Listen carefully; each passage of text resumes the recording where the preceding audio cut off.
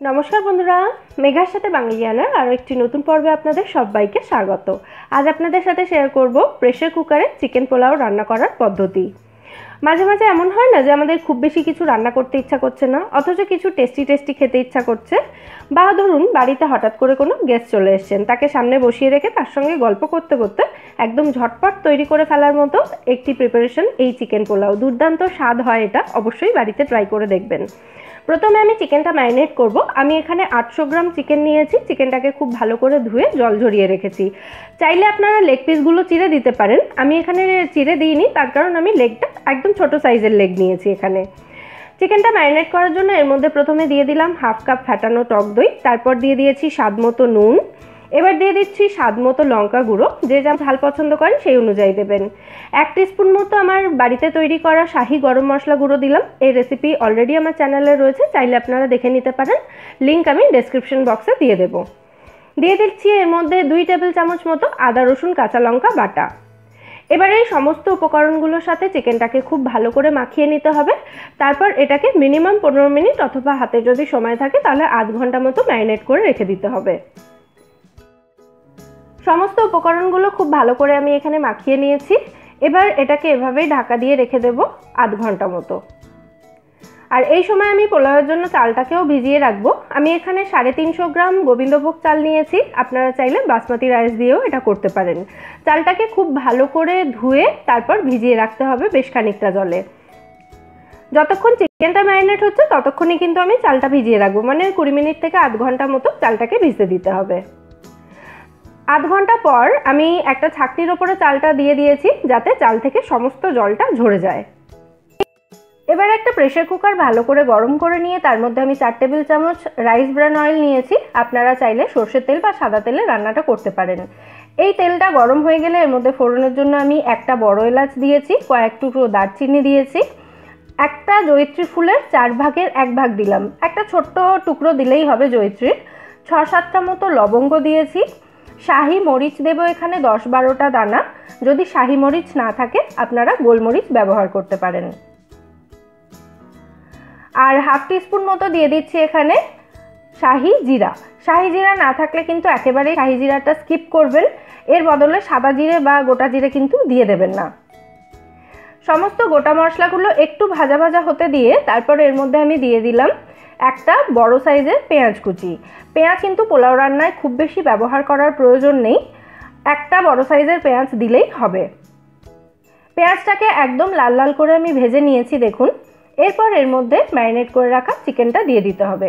আর ম্যারিনেশনের সমস্ত মশলাটাই কিন্তু চিকেনের সঙ্গে আমি একসাথে দিয়ে দিচ্ছি। এবার এই মশলার কাঁচা গন্ধ চলে যাওয়া পর্যন্ত এটাকে কষিয়ে নিতে হবে। মোটামুটি 6 থেকে 7 মিনিট মতো কষিয়ে নিলেই যথেষ্ট। আর এই সময় কিন্তু গ্যাসের ফ্লেমটা হাই রাখতে হবে, তা না হলে মশলা কষানোর সময় চিকেন থেকে জল ছেড়ে যাবে। 6 থেকে 7 মিনিট মতো চিকেনটাকে ভালো করে কষিয়ে নেওয়ার পর দেখবেন মশলা থেকে তেল ছেড়ে এসেছে, মানে মশলাটা খুব ভালো করে ভাজা হয়ে গেছে, চিকেনের কালারটা পুরোপুরি চেঞ্জ হয়ে গেছে এবং সমস্ত মশলার কাঁচা গন্ধ চলে গিয়ে চিকেন কষার খুব সুন্দর একটা গন্ধ বেরোতে শুরু হয়েছে। ঠিক এই সময় এর মধ্যে দিয়ে দিতে হবে জল ঝরিয়ে রাখা চালটা। ঝরঝরে পোলাও রান্না করার জন্য চালটাকে ভালো করে ভেজে নেওয়াটা কিন্তু ভীষণই গুরুত্বপূর্ণ। চাইলে আপনারা আলাদা একটি পাত্রে চালটাকে ভেজে নিয়ে তারপর চিকেনের সঙ্গে মেশাতে পারেন, তবে আমি চিকেনের সঙ্গে একসাথেই চালটাকে ভেজে নিচ্ছি। ক্রমাগত এভাবে নাড়াচাড়া করে 2 থেকে 3 মিনিট মতো চালটাকে ভেজে নিতে হবে। আর এই সময় গ্যাসের ফ্লেমটা কিন্তু হাই রাখতে হবে। চালটা খুব ভালো করে ভাজা হয়ে গেলে তারপর এর মধ্যে দিয়ে দিতে হবে পরিমাণ মতো জল। জলের পরিমাণটাও কিন্তু ভীষণই ইম্পর্টেন্ট এই পোলাও রান্নার জন্য। আর এখানে কিন্তু অবশ্যই গরম জল ব্যবহার করবেন, ঠান্ডা জল একেবারেই নয়। ঝরঝরে পোলাও রান্না করার জন্য, মানে বাসন্তী পোলাও বা একদম প্লেন যে সাদা পোলাও হয় গোবিন্দভোগ চালের, সেই পোলাও রান্না করার জন্য আমরা জল দিয়ে থাকি ডাবলের একটু কম, মানে যতটা চাল তার ডাবলের একটু কম। কিন্তু এখানে যেহেতু চিকেন আছে, চিকেন থেকে জল বেরোবে, সেই জন্য এই পোলাও রান্না করার জন্য জলের পরিমাণটা হবে ঠিক যতটা চাল নিয়েছিলেন ততটাই। চালটাকে যে কোনো একটা পাত্রে মেপে নেবেন, শুকনো চালটাকে অবশ্যই, ভেজানোর পরে নয়। শুকনো চালটাকে যে কোনো একটা পাত্রে মেপে যতটা চাল নিয়েছিলেন ঠিক ততটা পরিমাণেই জল এখানে গরম করে দিয়ে দিতে হবে। তবেই দেখবেন পোলাওটা একদম ঝরঝরেও হবে এবং চালটা খুব সুন্দরভাবে সেদ্ধও হয়ে যাবে। এই সময়ের মধ্যে দিয়ে দিচ্ছি আরও একটু নুন আগে দেওয়া হয়েছিল চিকেন ম্যারিনেশনের সময়, সেই জন্য একটু বুঝে দিতে হবে। চাইলে এই সময় একটু টেস্ট করে দেখে নিয়ে তবেই কিন্তু নুনটা এখানে অ্যাড করবেন, তাতে নুনের পরিমাণটা বেশি হয়ে যাওয়ার চান্স থাকবে না। ভালো করে মিশিয়ে দিয়ে প্রেসার কুকারের ঢাকনা বন্ধ করে দিয়ে গ্যাসের ফ্লেমটা একদম হাই করে একটা হুইসেল আসা পর্যন্ত আমাদের অপেক্ষা করতে হবে। পোলাওয়ের মধ্যে জলটা দেওয়ার সময় আমি গ্যাসের ফ্লেমটা একটু কমিয়ে দিয়েছিলাম, এই সময় গ্যাসের ফ্লেমটা আবার বাড়িয়ে দিলাম। 3 থেকে 4 মিনিট মতো অপেক্ষা করলেই দেখবেন একটা হুইসেল চলে আসছে। একদম হাই ফ্লেমেই কিন্তু একটা হুইসেল আসা পর্যন্ত অপেক্ষা করতে হবে। একটা হুইসেল এসে গেলে আমি গ্যাসের ফ্লেমটা অফ করে দিলাম। তবে এই সময় কিন্তু প্রেসার কুকারটা খোলা যাবে না, অপেক্ষা করতে হবে 10 মিনিট মতো। ততক্ষণে প্রেসার কুকার থেকে আপনা আপনি প্রেসারটা সমস্তটাই বেরিয়ে যাবে। তারপরেই কিন্তু প্রেসার কুকারের ঢাকনাটা খুলতে হবে। এখনও কিন্তু কুকিং প্রসেস চলছে, সেই জন্য জোর করে ঢাকনাটা খুলতে যাবেন না, তাতে অ্যাক্সিডেন্ট হওয়ারও চান্স থাকে। প্রায় 10 মিনিট এভাবে রেখে দেওয়ার পর প্রেসার কুকারের ভেতর থেকে যখন প্রেসারটা আপনা আপনি বেরিয়ে যাবে, তখন ঢাকনা খুলে এটাকে ভালো করে একবার নাড়াচাড়া করে দিতে হবে।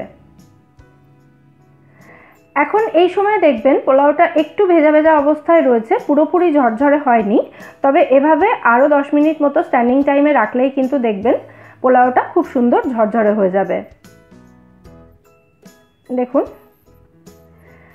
এই সময় আমি দেখিয়ে দিচ্ছি আপনাদেরকে যে চালটা কতটা ভালো মতো সেদ্ধ হয়েছে।